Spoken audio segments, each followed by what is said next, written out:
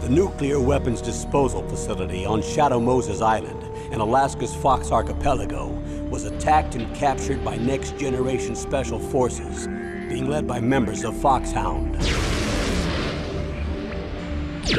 They're demanding that the government turn over the remains of Big Boss, and they say that if their demands are not met within 24 hours, they'll launch a nuclear weapon.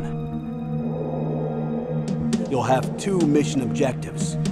First, you're to rescue DARPA Chief Donald Anderson and the president of Armstech, Kenneth Baker. Both are being held as hostages. Secondly, you're to investigate whether or not the terrorists have the ability to make a nuclear strike and stop them if they do. What's the insertion method? We'll approach the disposal facility by sub. And then? We'll launch a one-man SDV.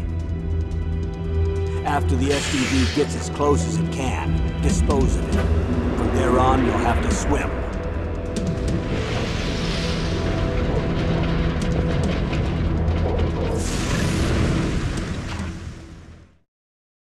High-Tech Special Forces Unit Foxhound. Your former unit, and one that I was a commander of. So they're still around. There are 6 members of Foxhound involved in this terrorist activity. Psycho Mattis, with his powerful psychic abilities. Sniper Wolf, the beautiful and deadly sharpshooter. Decoy Octopus, master of disguise. Vulcan Raven, giant and shaman. And Revolver Ocelot, specialist in interrogation and a formidable gunfighter. And finally, in charge of them, Foxhound's squad leader, Liquid Snake. Liquid Snake?